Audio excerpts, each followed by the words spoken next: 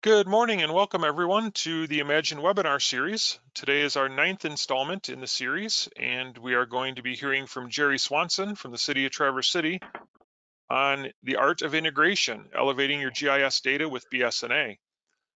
Again, thank you all for joining us. We're really enjoying this webinar series, a lot of different topics that have come through so far, and we're planning and building some more. We've got them all scheduled through the end of April or beginning of May, and we have put out now a call for additional presentations. So if you're interested in presenting, get in contact with us. We'll have some more communications coming in the next week or two on that, and also the IMAGIN newsletter went out last week with that information. So again, welcome to our webinar. A couple of introductory slides.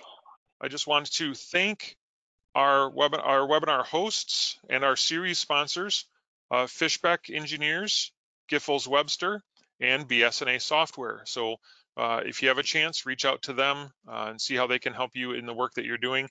We'll hear a lot about BS&A today with Jerry's presentation. We have a couple of housekeeping things that I want to just go over. Reminders for the next two webinars. April 1st, we're going to have real-time plowing, AVL and Geo Event Server at Lansing, presented by Andy Skelton. And then on April 15th, we're going to have a presentation on aerial imagery, rapidly evolving technology for the future of small cities by Jackson Adams. So make sure you register at imagine.org for those webinars as well. Throughout the webinar today, send your questions in via either your question or chat box. Those are both being monitored, and either during the presentation, Jerry may ask to grab some of those questions, or we will have those, we should have time at the end to address all your questions. Webinar is being recorded, so we'll post that up within the next week or so.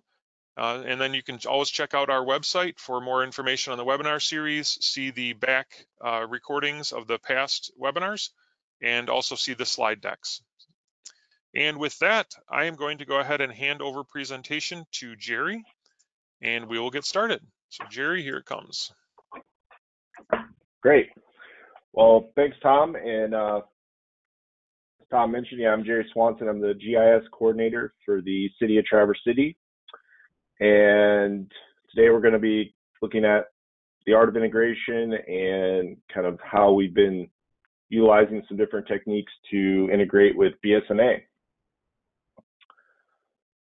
So essentially, kind of the premise of this presentation was, prior to last year's IMAGIN conference, I was kind of having some philosophical discussions with Brooks Kelly from Avinion about some of the best ways to achieve different results and the best path to get there, specifically with pulling data out of BS&A. I started working for the city a couple years ago, and we had already implemented some of them,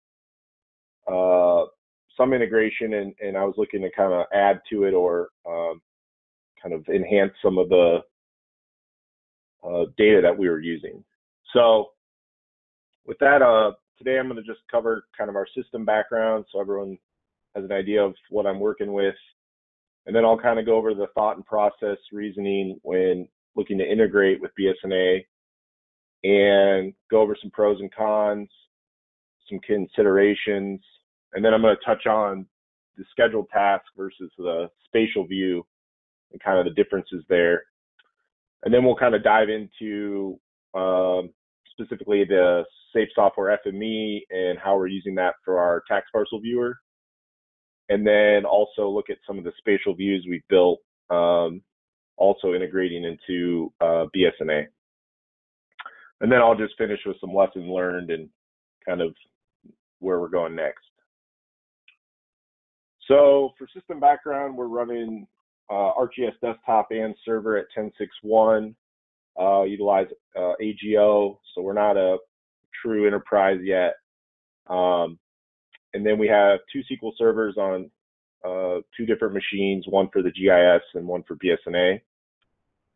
And we're using the 2020 FME build and utilizing the web app builder. And then for this specifically, we're really just using our GIS parcels and then some various tables and modules within BS&A. So for thought process and reasoning, again, this is kind of that philosophical question when you're starting to look into how you want to tap into the data. Is first would be your relationship. So is this something that's just going to be a common identifier, using a join, or is there a little more complex with some spatial relationships or a spatial overlay? Luckily, with city parcels, we have that magic PIN number that really drives a lot of this. But obviously, there's plenty of ways, especially with FME, to incorporate that spatial aspect. The other thought would be timing. So how critical is this data, and how frequently does it need to be updated or viewed? So are you looking for a real-time integration, or is it more of a scheduled, nightly tasks running, or maybe it's a monthly update? So that's another thing to think about, and what your end users are looking for. And then complexity. So, sometimes it can be a very simple one field and one table that you're trying to join. Or in the case of, for our tax parcel viewer, you have multiple fields, multiple tables, multiple databases. So kind of just understanding that complexity piece. And then finally, the use. So, what is the actual purpose of, your end product? Is this an internal application or public-facing map? And we'll look a little closer, but sometimes you might have a specific purpose for a department that's working with BS&A, and they just want a couple items to be pulled out. So again, what's the end purpose there? And then kind of most importantly is the visual. Obviously, once you're tapping into geospatial data, you can get a visual representation of some of the data that resides in BS&A. But also, there's a lot of value in terms of actual fields that you can pull out. So kind of looking at all those different facets to try to figure out your next steps. So when looking at the pros and cons, for either just some of the pros I came up with was the nice thing, BS&A is a very massive database with lots of information. And so one of the nice things about tying it to your GIS is you can really hone in on some of that data that you really just want to be able to share. You can really filter it out and just pull what is needed for your output. And on that same token, you have that ability to kind of fine tune, again, exactly what you want to pull out of that massive database. As I mentioned before, the visual representation is crucial. Being able to spatially see data on a map, and that's really the crux of it all. And the other one would be, sometimes there's some initial legwork to get these up and running and even maintaining them, but if you put that time in, it can actually lead to some decreased workload later for yourself. So you might have to heavy-handed put time in the beginning, but in theory, it should run smooth, and other than some basic maintenance. And we'll talk about that can also be a con, depending on what you're doing. And then another one I've found by working with this is the ability to kind of share BS&A data to non-users. So obviously there's a lot of permissions and access granted to various users throughout the city.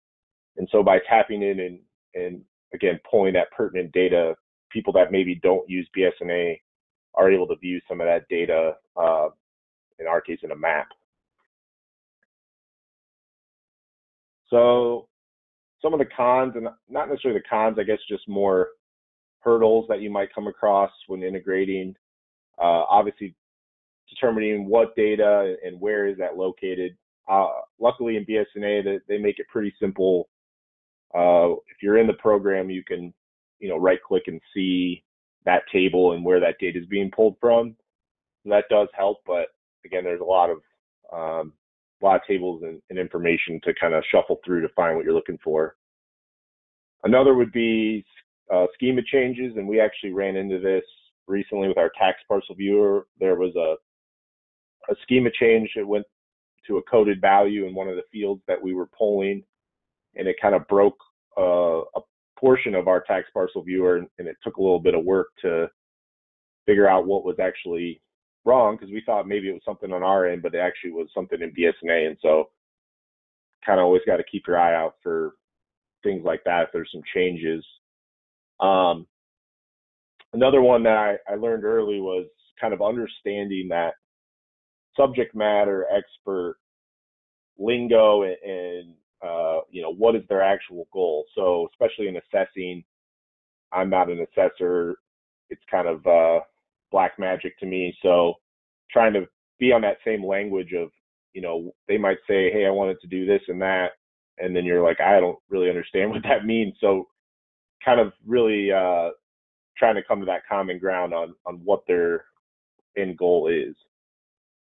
Another thing is just that year-to-year maintenance. Again, this, in theory, you could set it up and it just runs, but there's always tweaks and can be changes, and just maintaining to keep the integration in place and working properly. So again, that's just got to be kind of built into your workflow. And then, as we probably most GIS people have seen, there are always some limitations working with Esri or just in general, and getting it to do what you want to can sometimes be a struggle. So sometimes you just gotta, do your workarounds in GIS and kind of maybe do it a 3-step way versus one, and to try to get that result.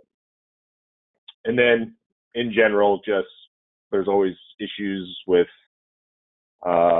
working with data and software and troubleshooting, and it can be kind of complex. So it's just something that has to be worked through as you're building these out.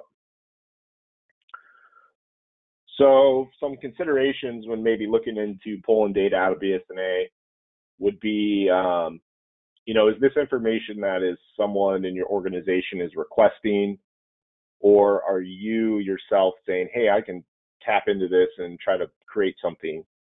Because there's pros and cons to both of that. Sometimes it's nice as someone, hey, can we pull this information out and have it be on the map, and then you try to figure out how to do it. But other times you might go to someone and say, hey, here's this thing I did. Is this something that might be helpful? And that kind of leads to, will it be used? So, in one of the cases, I started pulling data out kind of on my own. And, that's kind of a challenge to say, to remind people that, hey, this is available. And again, it's kind of switching up maybe some of their workflow, but that's kind of a big component, is you don't want to spend all this time pulling data out and it just sits there. This kind of goes to, the saving of time. Is this something that, maybe it's something you do twice a year to pull data out or produce a report or something? And is it something that you actually, does it actually make sense to take the time to build the integration piece? Is it, in some cases, it's just easier to manually do something, and that kind of goes same with GIS with Python. Like, is it worth building a script when it's something you could probably just do easier manually? And then another component is just, how you want to handle certain aspects. So is it something in the case of like FME, do you want to handle some of the output and deal with it within the FME workspace, or maybe the SQL statement for a spatial view? Or are you better off dealing with it once you have that output and then manipulating it within GIS? So kind of, there's always multiple ways to skin a cat. Another one, which maybe could be argued, is, is it maybe just too complex? Maybe what's being requested, or it just is not that it's impossible. It's just, hey, this is really a complex task that I'm trying to achieve, and it might just not be worth the time. And then finally, one thing I've learned is the ability to bring in a consultant, someone that's got higher skills than I do to assist with some of the more complex, especially when it comes to SQL, and so that's always a good consideration to have. So now I'm going to just touch base on the scheduled tasks versus kind of the spatial view, and these are the two main things we're working with. So for the purpose of this presentation, the scheduled task is an FME workspace that you're running, on the Windows task scheduler. And so with that, you're getting the updating, or the workspace is running on a schedule. So you get to set that obviously through, is it a nightly run? Is it something that's running every week? And so you have a lot of control over that scheduling. And in our case, it actually, it's creating a new, or I guess an appended output in the form of a feature class. And so you're kind of getting that updated layer on a schedule. And one thing I've run into is in the case of our tax parcels, it's not registered as version, and so there's obviously some limitations with that. We don't edit our parcel data. We pretty much FME handles that on this nightly update. But depending on what you're pulling or what you're doing, that could cause some issues if you're trying to append a registered feature class. For the spatial view, which in our case, it's a SQL statement that's created between GIS and the BS&A database, and it's querying, specific information. And so we'll look at this a little more, but this is something that's created in Catalog or in SQL Server Management Studio.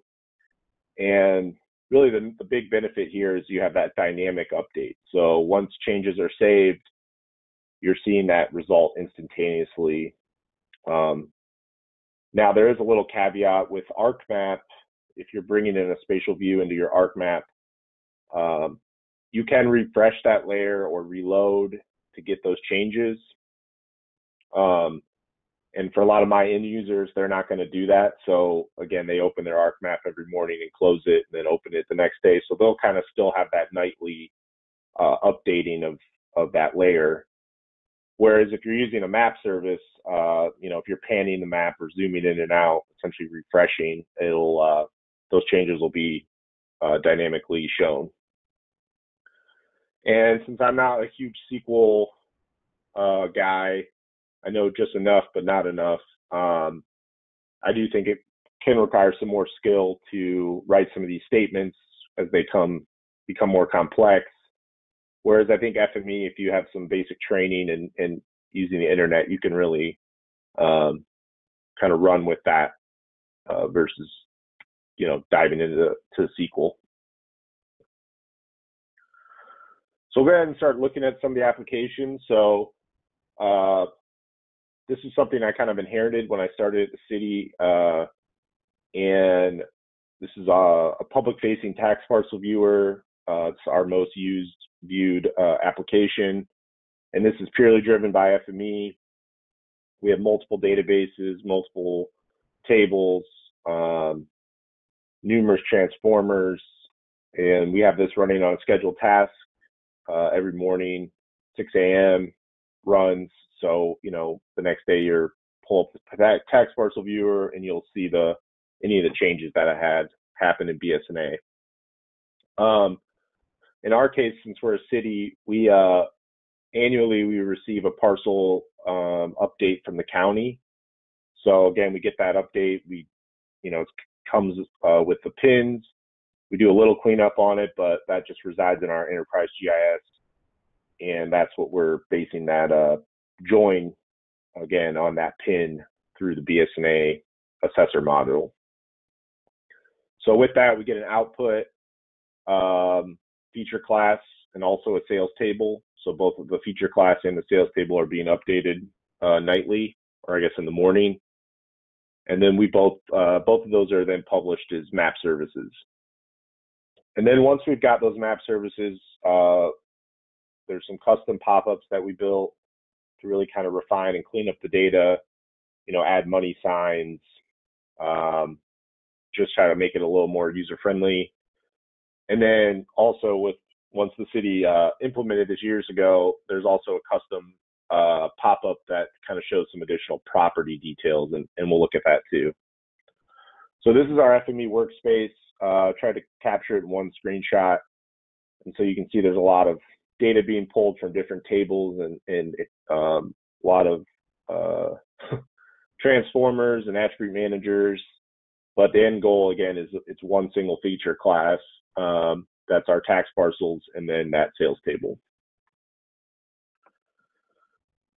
So here's a live look. And you'll see over here, I'll click on the map, but this is essentially so this is all the information we've filtered through and wanted to display to the public. So obviously, your basic information that you pull, owner, address, taxable values. You'll see we actually include the current and the previous year. So again, that's pulling from two different tables, and you're actually kind of querying that 2020 year. And also then pulling some building information, year built, square footage, zoning, acreage. So,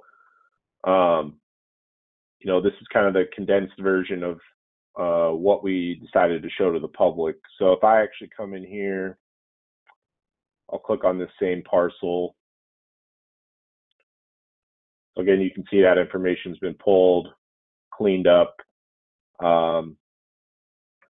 and we also have a hyperlink down here that is kind of that custom pop-up I mentioned. So this is going to actually pull the imagery that's stored in BS&A. There's an embedded map, some more information, and then here's our sales data as well. So if there's multiple sales, you can tabulate those.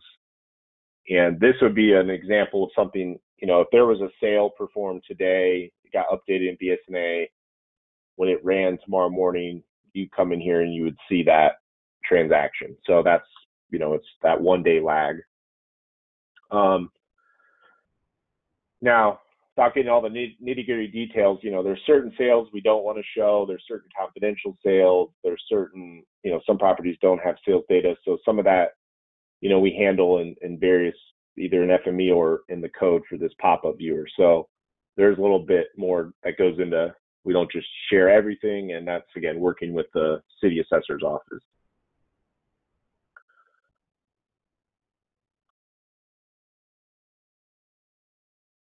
So for the most part, the tax parcel viewer runs pretty smooth. But as I mentioned earlier, there's always a maintenance piece. And so since I started working with this, we've kind of made some tweaks here and there.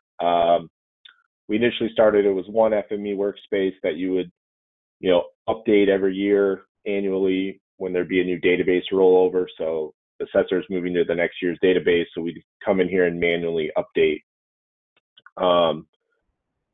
Maybe make some tweaks here and there in some of the attribute manager transformers, but for the most part, it was, come in here and make those changes annually. Well, as we started to get more comfortable, the city assessor requested, she was like, can we, during March Board of Review, can we show our updated values for like that period? They send out the mailed tax assessments, and so she wanted those values, new values, to be shown in the tax parcel viewer. And so working with Brooks, we kind of were like, we should just create a second workspace. So we actually have two now, where we run one from February to March during March Board of Review, and then we have another one that we run March to February. So that runs almost the whole rest of the year.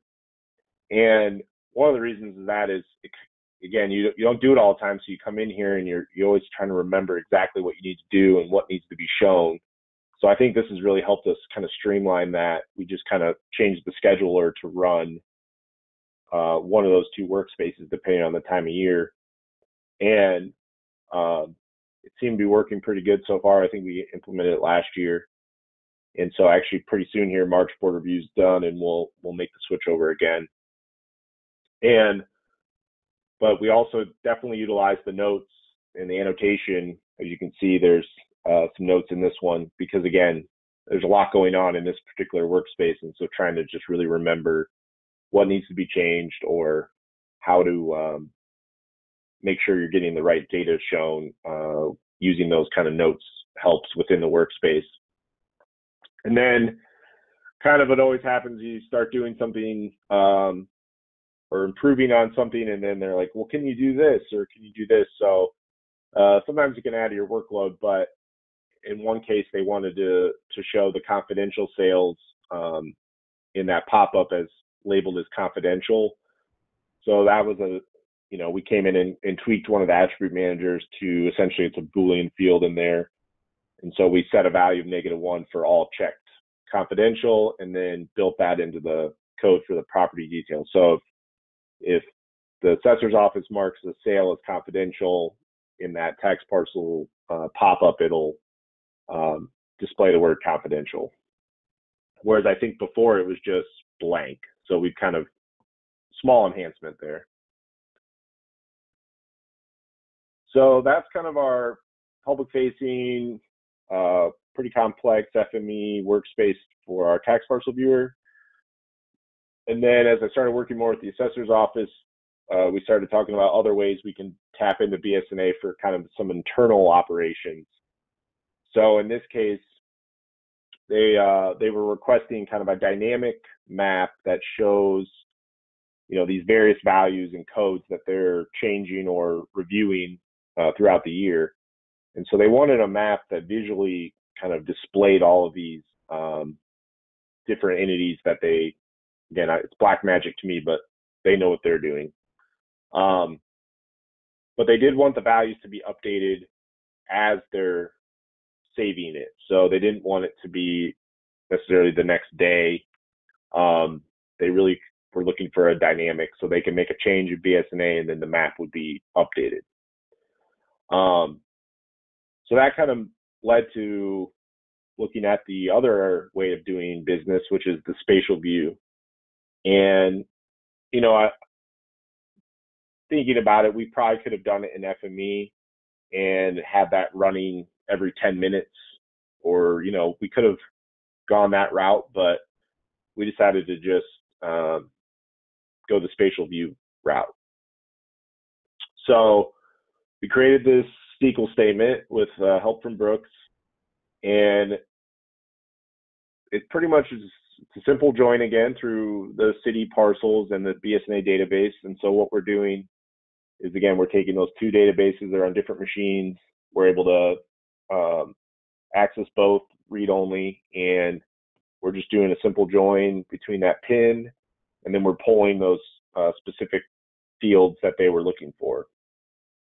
And, pretty much between where clauses, and we converted some of the sales data. Other than that, it was pretty straightforward. And again, some of this information is already in the tax parcel layer, but again, with that dynamic feature, they wanted it to be, they didn't want to wait till the next day. They wanted it pretty much instantaneously. So hence using that view really produces that for them. So once we got the SQL statement set up, we created a view within Catalog. You can also do it within Management Studio. And so now we have this parcel assessor view, and then we can pretty much from there configured it within the MXD to create all these different definition queries. So it's one singular view, but as you'll see, I think there's like 7 or 8 different layers, or maybe 6 different layers that we created. And that's a case of using the GIS to get what we want versus having 6 different views through SQL. So we kind of are querying it after the fact. So we set that symbology and we published it as a map service. And it's essentially just a simple web app that they can pull up on their screen, and I'll pull that up for you. So you'll see over here, here's all the different assessor views. So one thing they wanted to see is all the sales for different years. So we'll actually be adding the 2021 here soon. And so again, it's visual on what properties were sold year to year. And again, because of these definition queries, it's pretty fast. You know, I mean, there's a lot of information in this view. So being able to really fine tune with that query, you can see it's pretty responsive. Surprisingly, 2020's got a lot of sales. And then more with the dynamic pieces, there's these couple fields they look at. One is the land value. And again, this is just classifications they have on certain parcels. And so they really wanted to see that visual, you know, they can, based on, you know, these codes that they have, so they can visually see the properties and what they're assigned. And so again, I think as part of their process, they're always reviewing this and making changes. And so this really gives them a nice, clear visual on what parcels are categorized what. And you can only imagine trying to visually get that out of just looking in the BS&A module. So this really ties it in nice. Same with this ECF.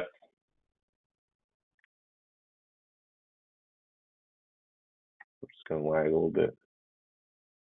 So again, so as part of their workflow, if for a particular parcel, if they were to change the ECF code in here, once they hit save and they move their map, this would change color or change code. So that's kind of where that dynamic really comes in handy for when they're working with the data.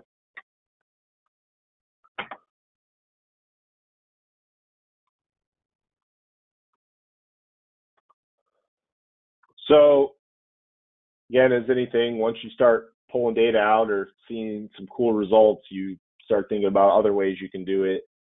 And so this kind of happened a little more organically. Is the engineering department had requested a map of all the stormwater permits from the previous year.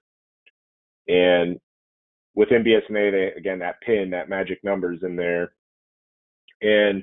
But it was really clunky for me because I didn't have access to that particular module.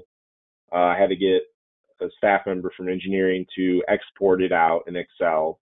And then I, manually performed a join, created a PDF map. And that got me thinking though, why don't we just pull all these permits out with a spatial view, and that way we have it at our disposal. So you can query, all sorts of different fields from that. And if they were to ask me again this year for all the stormwater permits, I would just be able to go into that view and query what I need and produce that map way quicker than that kind of multi-step process. And again, it's a pretty simple view or a simple join between those parcels in the BS&A permit table. And the one thing when you're working with the SQL is, when we first did it, the output had all these coded values, and trying to, and it wasn't very simple to figure out what each coded value was. So that took a little bit of research and kind of working actually with the licensor that does the building permits to get those coded values and what their text actually should be. So working through that though, we were able to, as you can see in the script here, or the SQL statement, we just ended up doing a when and then, so that in the actual view, when you click on it, we get those statuses, the issued, canceled, final.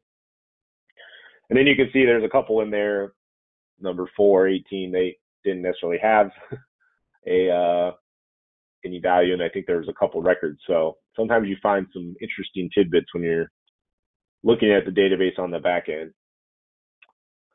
And then again, we only wanted to include pertinent fields that would be helpful for the staff.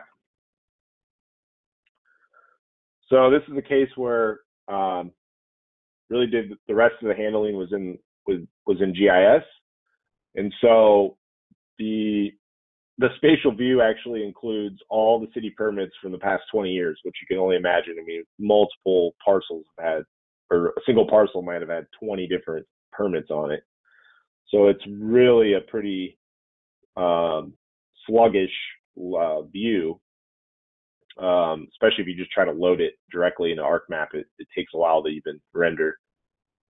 But I did want that because I didn't want to have to modify that SQL statement every time I wanted to change what I wanted to see. So with that flexibility I wanted, it made sense to just, hey, give us everything, and then we will control it with that definition query. So you'll see in MXD, and this is an MXD a lot of the end users use. So I just have 4 different layers that have this definition query based on their type and their status, and it's viewed as 4 separate layers, but again, it's all the same spatial view that we're using to display those. And then we did the same with the web map. We used the filter, and again, it really helps with the performance of those layers. So I kind of recall at some point, you know, maybe it was at a conference, someone said, you know, just build a dashboard, even if they don't ask, just show them, because again, they might not even know that that's a possibility. So of course I went and threw this in a dashboard, and this is still being worked on. It's pretty simple right now. It's just showing simple count of issued permits for each type.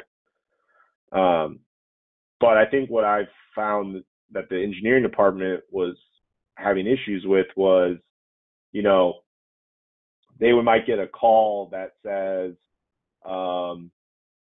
hey, you know, does this person have a permit?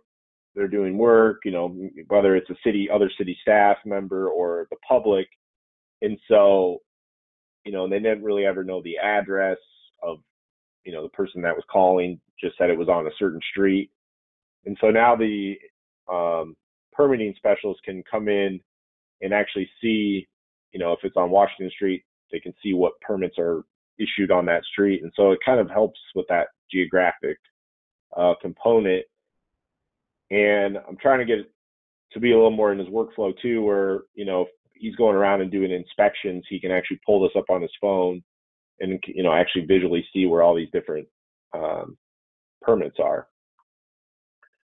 And in this case, we just pulled that pertinent information again, you know, permit number, owner, type, some dates, contractors. So again, just giving them what they need for quick, easy access. Now, you know, their current workflow is to just go into BS&A and look this up. So I'm trying to get them, you know, more and more comfortable with, hey, you know, this is something that's dynamically updated. It's just as accurate as the database in BS&A. It just gives you that, you know, quick access view of what's going on.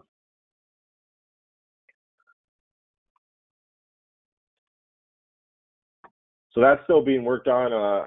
You know, I think there's some more functionality I can build into that, you know, doing some searches or just kind of making that web map a little better.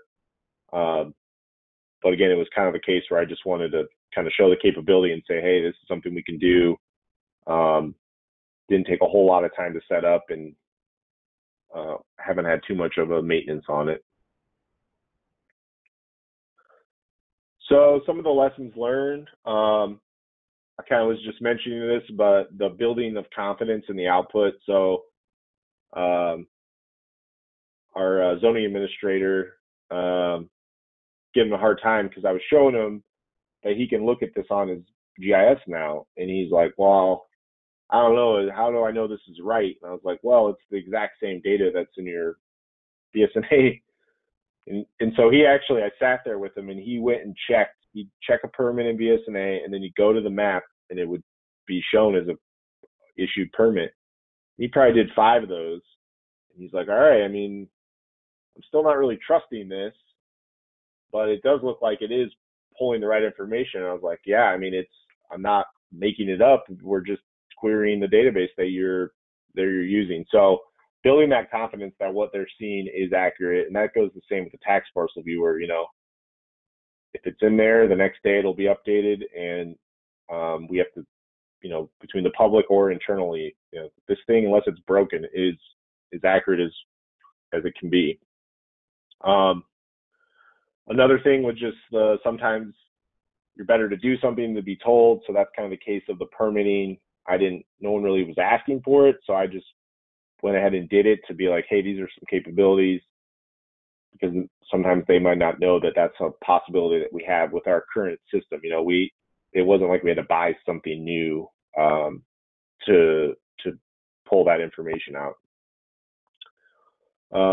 And then on that same token, sometimes you're better off just showing that capability and then getting their feedback, hey, here's these permits. And they're like, well, can it show this, or can it do this? And that's kind of what the assessor's department's been like, is they're constantly, hey, can we show this, or can we make it do this? And so sometimes you're better off just setting something up and then tweaking accordingly.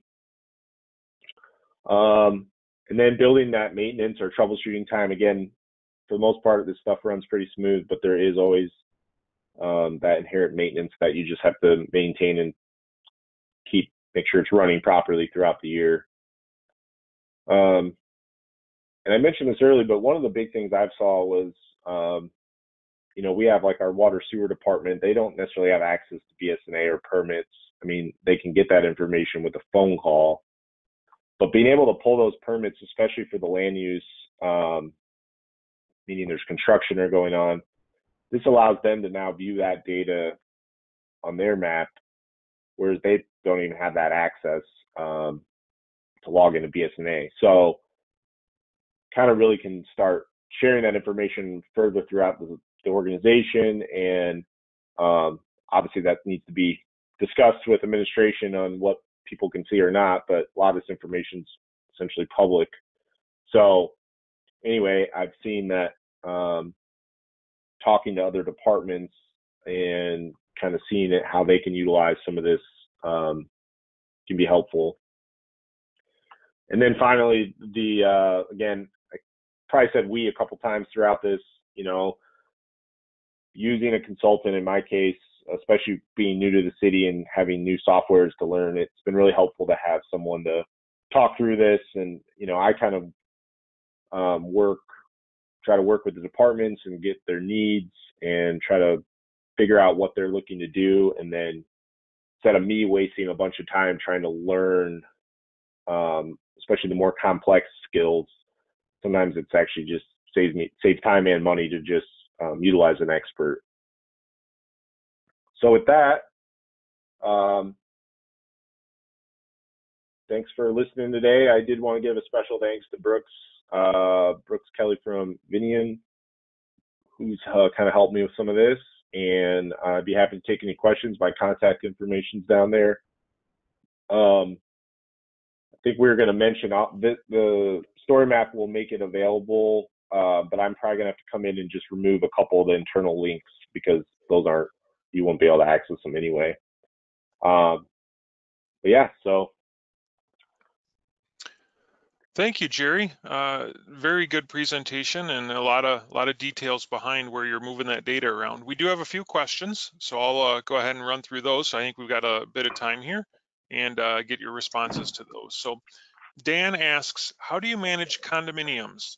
Do you have one parent parcel and then pull a one-to-many relationship for the condo information from BS&A tables? In other words, do you need a parent parcel number in order to have the relation between the one GIS parcel and multiple records from BS&A?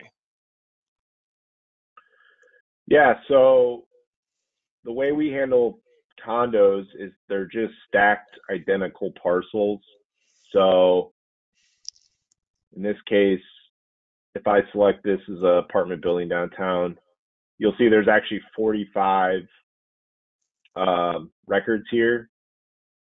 And so yeah, each has an individual unique parcel ID, and there is a master parcel ID, but so yeah, we're able to just, it's stacked. The data is stacked, but yeah, so they're individual parcels. So there's the master file. You can see there's no information. It's a kind of a base pin, but yeah, the rest are all just stacked polygons. Good. And that's how we receive them from the county. So.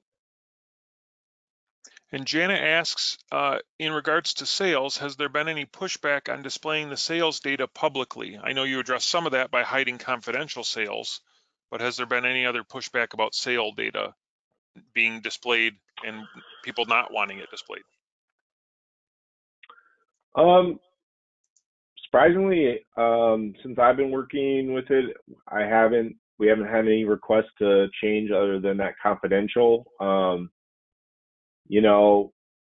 I actually think I was actually kind of surprised myself that we had that information available, but I guess it's something that is, something that was determined that can be at least requested from the public. And so for us to just put that out there, and I think that's, why we get so much use out of this particular application is, you can imagine real estate or developers are probably using that information. So yeah, we haven't had really any pushback. Most of them are arm's length sales, and there are a handful of classifications that we just don't show sales data. And actually, I think for this property, if you go looking for the sales data, it's just blank. So again, there's probably a reason. There's some reason, but we also don't really receive feedback on why that's not shown. So yeah, and that's usually just the assessors, liable for what we're showing. So Good. Chad asks if you've ever created heat maps of sales to determine hotspots for sales. No, it's a good question. Now that we have the data, that's something, just throwing it in Pro or an AGO, we could do that pretty quickly. I know there's been some good presentations. I think Lori Spencer up in Leelanau has done some heat mapping on their sales. And I know our city assessor, we've talked about it too. So yeah, that's the nice thing about once you kind of get some of this information, you can kind of take it to that next level or the analytics side of things. Yeah, that's a good question. Okay. Ariana asks if there's a relationship where if you change the data in GIS, can that update the BS&A, or is it just from BS&A to the GIS? Yeah, so for us, no. We have read-only connections, and it's definitely a one-way integration. And I think that's one of the reasons it's made this kind of simplified, is that we have our parcel layer that we get once a year that we don't edit. We don't do, which is a downside, because if we have any splits or combines, we don't get those until that dump from the county. But yeah, so we essentially have a GIS parcel layer that we don't really edit, and then the BS&A is being edited by those users. So yeah, it's a one-way, and it does make it less complex moving data back and forth. But yeah, there's definitely with some of we have an asset management system that we do have some of that capability of two-way integration, but for this we're just doing simply pulling the data out. Okay. Dan asks, do you have a team or a department for GIS? I think kind of asking how many staff are working GIS for the city. Yeah, so it's a little interesting. I'm essentially I'm the GIS division of one person. I'm under the city manager's office, but within the city we have multiple GIS editors. So we have someone in engineering, then we have an asset management team that has two GIS people. So we're kind of spread out, and my role as the coordinator is trying to communicate and work with all the various departments. So I definitely get help, and actually one of my asset management technician, Neil Sabin, he's also skilled in SQL, probably more than I am. So I do rely on him as well for some of the data stuff. So yeah, it is definitely a team effort, but I am kind of the one-man GIS guy in the GIS division, but. Okay. Question actually for me that I had, you were talking towards the end about the permits and showing permits. Is your integration for that coming from the assessing connection for permit data, or are you actually going back to, because BS&A has two modules. They have the permit module and then they have the assessing module. And so my question is, are you pulling the permit data from permits module of BS&A, or are you pulling it from assessing? Because the two of those programs can talk together, but you get a limited set of what's in, the full permit suite has a lot more information in it than what the assessing side gets from permits, if you follow my question there. Right, yeah. So for the permits, which I actually think it's called the building department module. So yeah, we're actually, in this case, we're directly hitting that permit table that's in the building permit module. So yeah, we're not hitting the assessing database. This permit table is what we're pulling from, yeah. Okay, good. Tony has just a comment. He says, Jerry, I had the same exact experience in Ann Arbor. Assessors now trust spatial views. To your comment about having to get them to understand that it is live and it does work. So he's just sharing his support for that. Yep. And Scott says, do you use cemetery module of BS&A? And if you do, how is that going? We currently do not. That actually makes me write a note down, because maybe that's something we should look into. But no, we don't currently utilize that. But in the city, we actually we use the assessing and permitting for a long time, but we a couple of years ago did the full switch to BS&A for everything else.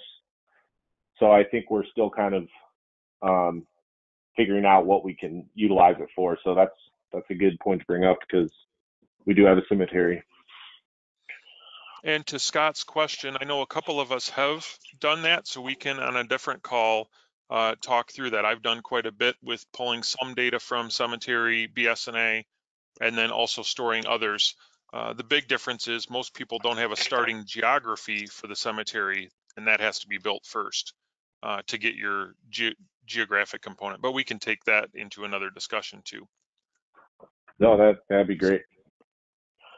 And Tony just shares again, it did take a while to get them to trust it. It takes a while. So, well, great. Yeah, and it kind of is like you know, the data is what you guys put in. You know, I'm not changing anything. I'm just connecting it, right? That's kind of the take-home point. So yeah. Absolutely.